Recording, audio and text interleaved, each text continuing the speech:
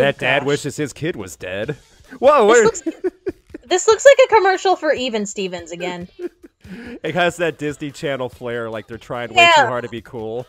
And like a weird like TV filter to it. Wow, that guy's got an insanely long guitar cord. He needs to like show off how like awesome he is and stuff. It was the 90s, why not? Speaking of awesome, that oh guy's god, garage. the hair. The hair. Don't lie, you know you had hair like that too back in 2000. Oh yeah, me. Totally me and not you. That's right, and that's how it's gonna stay. Oh, gang signs. Get it? Those are a thing. Oh. They'd be killed.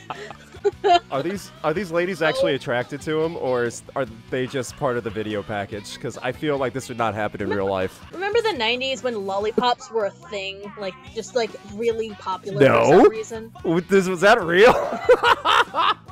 Like, that was just a thing. Like, girls always had lollipops, because oh, it was subliminal. I just remember Baby Spice always had a Baby Spice? Ew! Hey, I was a girl in the 90s. I'm just saying, Baby Spice tried to be seductive to the guys. Wasn't she like the young one that was supposed to be all innocent? Gross. Why is literally no one in Whoa! Except... Alright, well, thanks. What kind of cheerleaders are those? I do not need I don't like how it was used as a Man, that camera guy got paid that day. Who are they? The extras from Goldfinger, apparently. Wow, they... I guess Was it the cameraman that also did the gold painting on those women? Job that...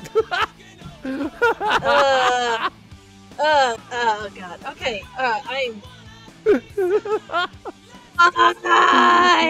Remember how this was every video in the 90s, like on TRL, had some flair of this, no matter what genre or song it was? Yeah.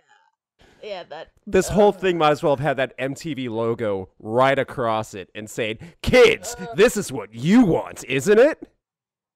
Gross, yeah. No thanks.